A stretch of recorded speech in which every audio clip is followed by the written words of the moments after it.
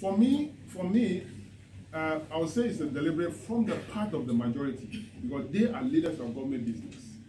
We'll be holding meetings, even weekends, holidays. I've been a chairman of Finance Committee for 8 years, don't forget, from 2009 to January 2017, and have worked, nothing of this sort ever happened.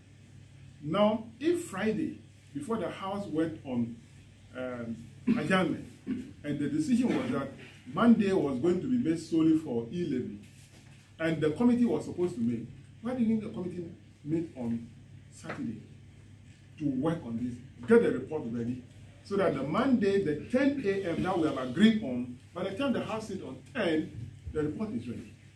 Why didn't we do that? So it depends on the leadership of the majority side who should take all these decisions.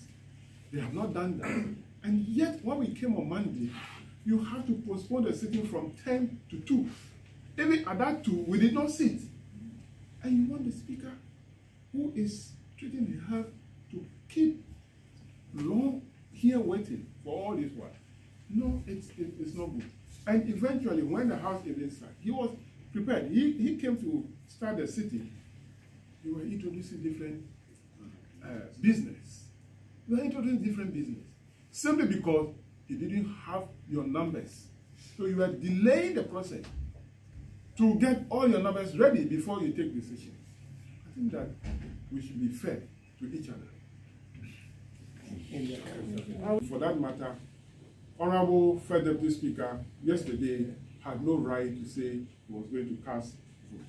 And then also, the reasons for the Speaker's absence yesterday, again, is on heaven. So these are the reasons why we call it this afternoon, to send a message to Ghanaians that we as NDC are against the E-Levy. We are not in favor of taxing capital. We are not in favor of taxing money that you and I have already been taxed. It's going to amount to double taxation.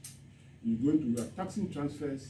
It is not an income, and therefore don't go down. Rather, we are offering the Ministry of Finance the opportunity to go after those over 6 million Ghanaians who earn income and are not paying taxes, to tax them so that government can rake in more revenue to take care of the needs of this country. We thank you very much for your coming. Yes. Just 2 quick questions. Regarding today's sitting, have the minority leadership heard from the Speaker of Parliament?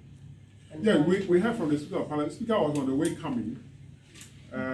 So, in fact, there was even a request from him to delay the process.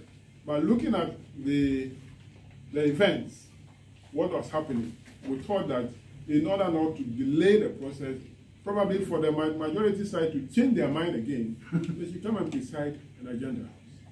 So, Speaker was prepared to come to the House this morning. Yes. So we heard from him. Regarding the E-Levy, now Parliament has adjourned sitting. Yeah. You're on recess. What plan is your side putting together when it comes back?